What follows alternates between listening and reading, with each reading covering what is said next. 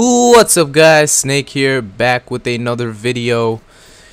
And today I have some Modern Warfare 3 gameplay for you guys. And later on, I don't know if this is gonna go up first or the other video, I'm gonna have some predictions for this weekend's UFC 144 going back to Japan. But stay tuned for that. This is probably gonna go up before that. So yeah.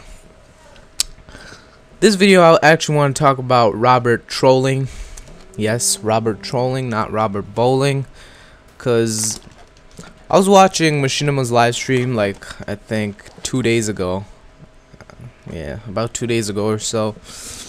And they were doing an interview with Robert trolling, and I just couldn't help but notice how much this guy bullshits in interviews. Like, holy shit. Like, he'll just talk out of his ass the whole time. Like, this is the main thing that got me pissed off, cause I could care less about the new maps, cause I'm sorry, but I'm not gonna buy the new maps cause they're probably gonna suck anyway. So this is the main thing that got me pissed off. I wasn't interested in all this new map garbage talk.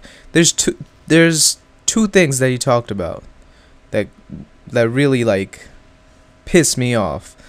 At first, Fwiz, he was doing the interview. If you don't know Fwiz, he was the voice of MLG for a while, and now he works at Machinima, etc., etc. But Fwiz, coming from the competitive side of things, basically asked him, "Are you guys gonna implement LAN? Because right now, LAN is broken. They don't have the 60-second timer, and without the timer, and without everything being unlocked already, because right now, if you go into split screen or LAN, you have to unlock everything by yourself. Like, you have to actually level it up separately."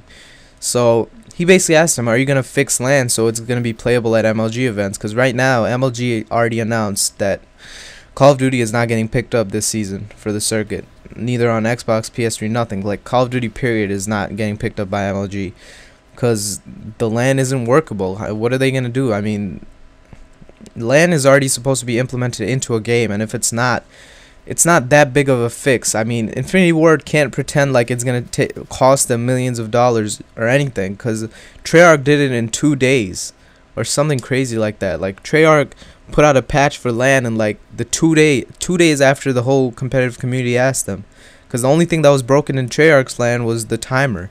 And basically, that's all we need from Infinity Ward 2 is the timer and everything being unlocked. That's not a hard fix. And when Fwiz asked Robert Bowling about this, well, I'm sorry, Robert trolling about this, he's basically like, "Yeah, and I'm on your side. I support LAN too. If you supported LAN, it would have been implemented already." Really, like, just say yes or no if LAN is gonna be implemented. And he just wouldn't give us the answer. He would just be like, he would beat around the bush, and he would just say like, he would say stupid shit like, "Yeah, you know I'm with you," but it just pissed me off. Just give us the answer, yes or no, is LAN getting implemented? Cause basically the whole competitive community is asking for it. And I actually saw this picture. It was like,